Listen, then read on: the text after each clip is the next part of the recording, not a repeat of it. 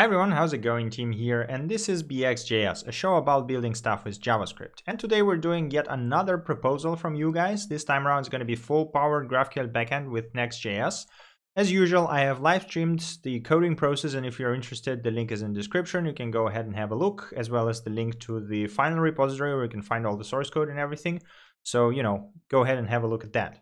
Now, let's talk about the proposal first, right? So the proposal was to build a GraphQL backend and a frontend using Next.js and combine that somehow with MongoDB as a server. This is exactly what we did, and I won't stop on Next.js because I already did a tutorial on that. So this video will basically be focused mostly on GraphQL. How do you plug it in? How do you set it up? How it works? And just to walk through the code that I wrote, right? So let's start by talking about what GraphQL is. If you're not familiar, I guess you can guess from the name of the project that GraphQL is a graph query language, which is exactly what it does. It allows you to query graphs of the data, but let me just do a small side note. So if you have a real knowledge graph, like semantic knowledge graph, then GraphQL would probably not be enough to properly query it. So there's no inference, there's no template variables, there's no things that are, for example, are in Sparkle. So if you have a proper knowledge graph, you better look at some other language.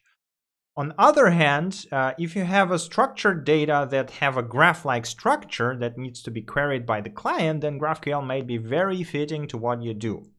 It's a language developed within Facebook, so as you might imagine, it works really well for example, social networks, right? When you need to query a post with a related data like users info and comments users and so on and so forth, right?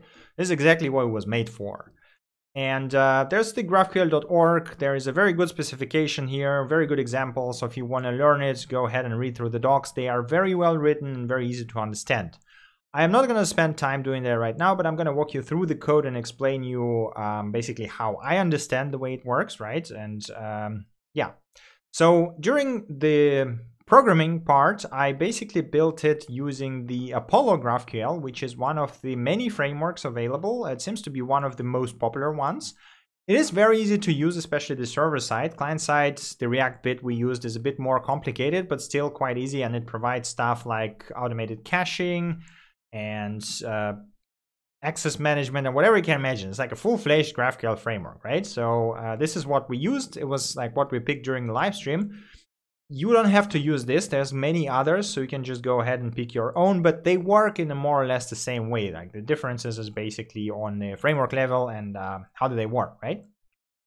So let's have a look at the code here. So here's our project, and as you can see, it's a Next.js project, right? So in dependencies, we have the Next.js, we have the React, obviously, we have Mongoose because we did use MongoDB, and we use the MongoDB in memory. So I'm gonna say Mongo start. So I'm going to start our MongoDB just to show you basically the way it works right now. And because we had to plug in the GraphQL server, I had to create my custom server for Next.js, right? So it's very simple. It uses Express.js and Apollo Server Express middleware. And all it does, this is actually the 2 lines that you need to set up the GraphQL server. That's all you need, literally. So all the magic happens in this schema part, which we're going to talk about right now. So I have this data folder here, and we have a schema. So schema consists of 2 things. First of all, it's your type definitions. And second of all, it's your resolvers, right? So type definitions is where you define types of the data as well as queries and mutations that you'd allow. So data is obvious. This is your data, right? So in this case, we have author, which is the author object, and we have a post, which is a post object, which has the author field, which is linked to the author. And we have queries, right, which is the way that you describe queries that are a user allowed to execute. So in this case, we have a query that finds author by the first name and last name. We have a post query that finds post by title, and we have all authors and all posts queries. Additionally, we have a mutation, which is the name for changing the data using GraphQL. So in this case, we have 2 mutations. The first one is create author, and the second one is create post. So in this case, we also define the inputs. So we have the author input, which takes the first name and last name. And we have the post input, which takes title, text, and author. In this case, it's int, which means it's author ID. And here we can say that we define this inputs, and you see this exclamation mark means that it's mandatory, so the input has to be provided. And those mutations return the corresponding types, right? So very simple.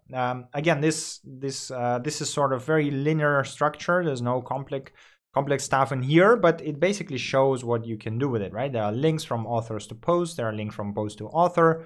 There's basically insertion. There is, in this case, okay, we only have creation, but it's really easy to implement deletion as well. So, but this only defines the schema, right? So how do you actually execute all of that? How does GraphQL understand what to do? Well, here is the part where the resolvers come in, right? So the idea is that all the things that we wrote in schema is actually a description of an object that is passed through resolvers. So you can think of all of those query and mutation functions as a real JavaScript function. So whenever you execute the GraphQL query, it will actually trigger these functions within the resolver. So if you see this, we have this author function, and this here we have this query author JavaScript function, right?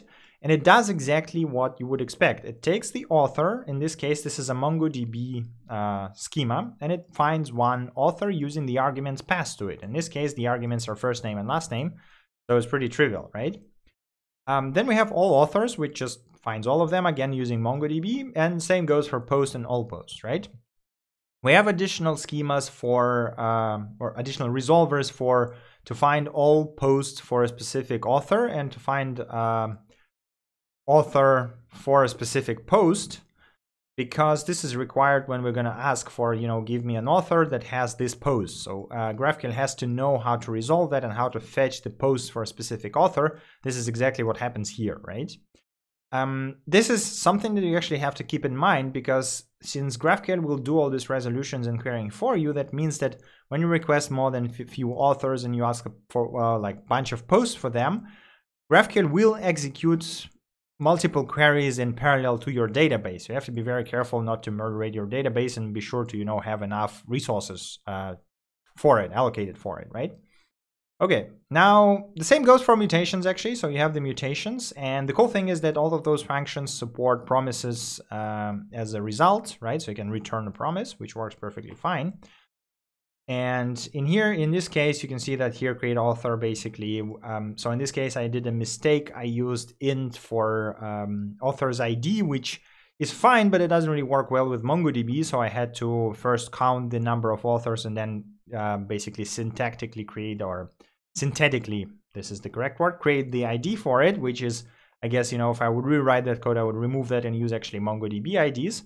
But in this case, it was just like a workaround from it. So it basically creates a new author from the input, and with this calculated ID, saves it and returns the new object, right? The same goes for post. So again, the same problem with ID, because I didn't actually think this through good enough. And in this case as well, we need to link it to author. So we find the author by the given input ID and link it via the Mongoose ID.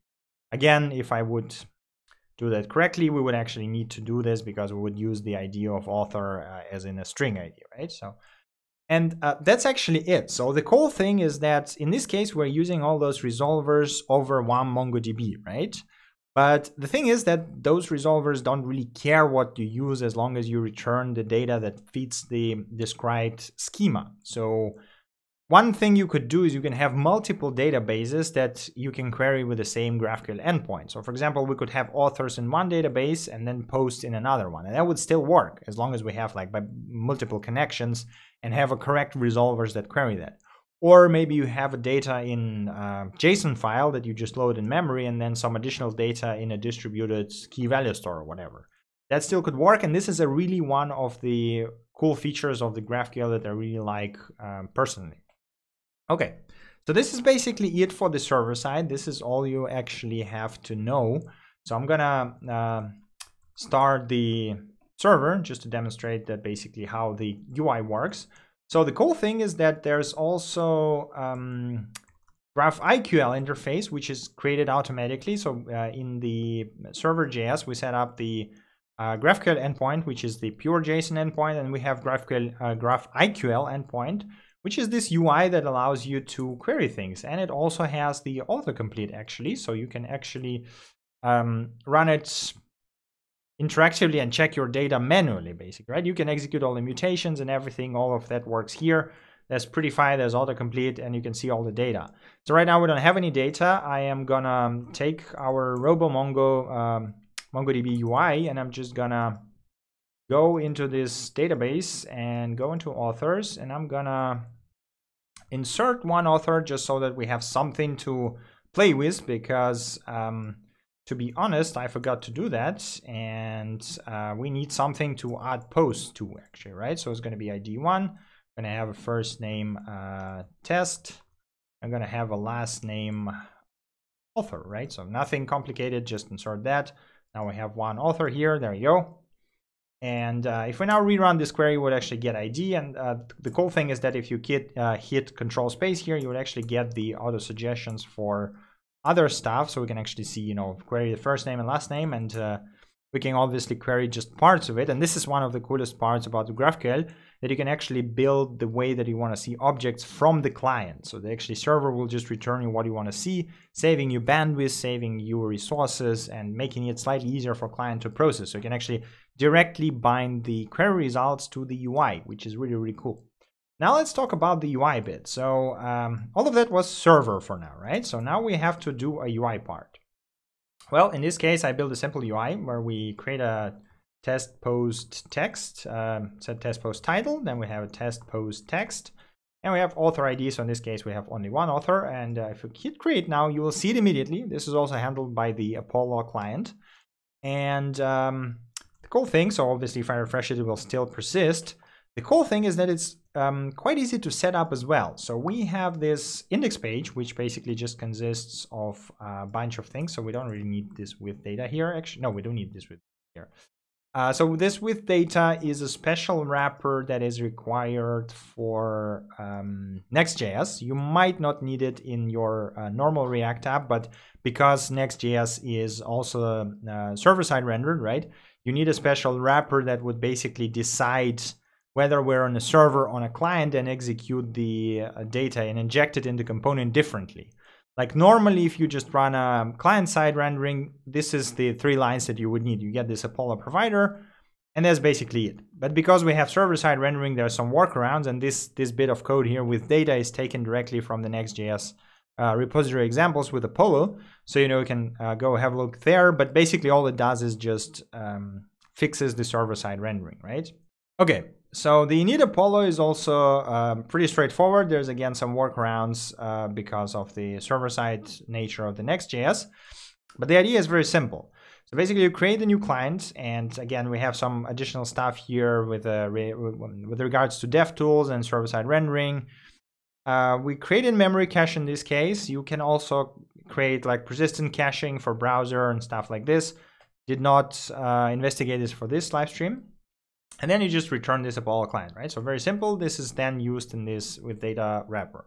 Now let's look how the components are actually created. So we got our app here, which is just a wrapper in which I included the Bulima to make it look slightly nicer, which is basically boring part.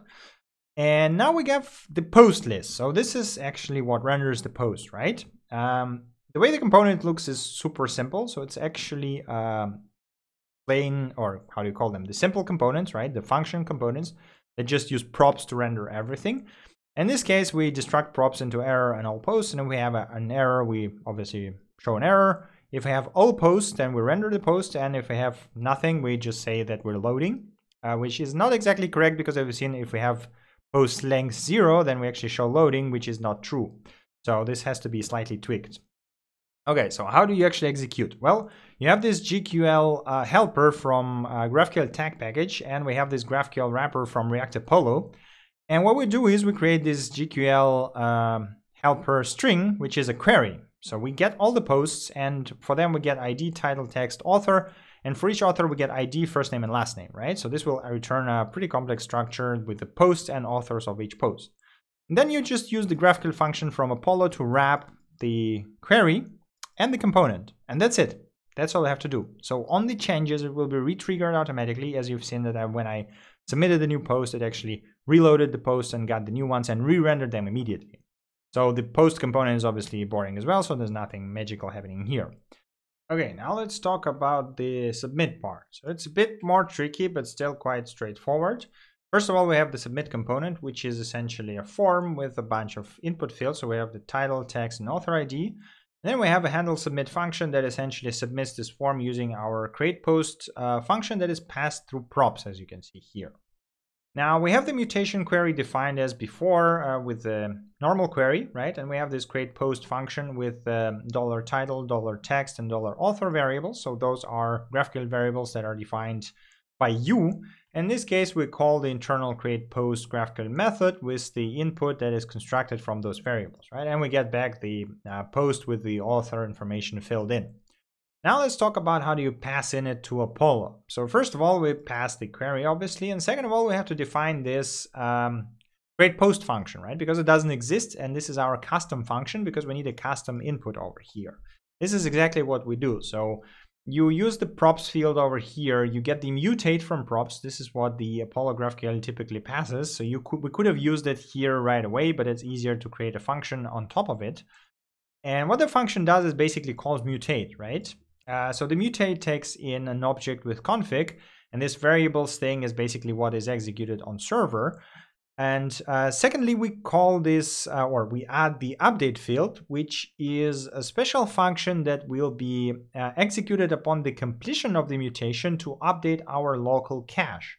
So as you can see here, we take the data, which reads from this proxy and gets all the posts that we have right now. And we write to this proxy, we get the, again, the same query, but we append our created post to the beginning of that data so that we actually have it immediately in the UI as you've seen when I showed the example, right? So once again, pretty straightforward. All of that is in the React Apollo docs, so go ahead and read it for yourself. It's very, I mean, I wouldn't call it complicated, but yeah, there's enough boilerplate here, but it's not hard to understand. That's what I want to say. And that is basically about it. So as you've seen, the post creation is very straightforward. We have auto updates, we have the persistence, obviously, all of that loads and works perfectly fine. It is a very simple example, and obviously you can do more complicated stuff, but I think we are at the stage where setting up and working with GraphQL is simple enough to make it viable for some things. So I would still say that REST interfaces will work for like 90% of cases, but when you have a complex data structures that are not yet knowledge graph, but already close to that, you might want to have a look at GraphQL. It is a very interesting technology. Another use case that I already mentioned might be the databases merging. So when you have multiple databases that have related data but are distributed, you might use GraphQL to actually merge them into one endpoint. That's basically all I have to say about that. So this was the GraphQL backend with Next.js. As usual, do not forget to vote on the next proposals that you like. Do not forget to submit the proposals if you have anything in mind. And yeah, thank you for watching. And as usual, I see you next time. Bye.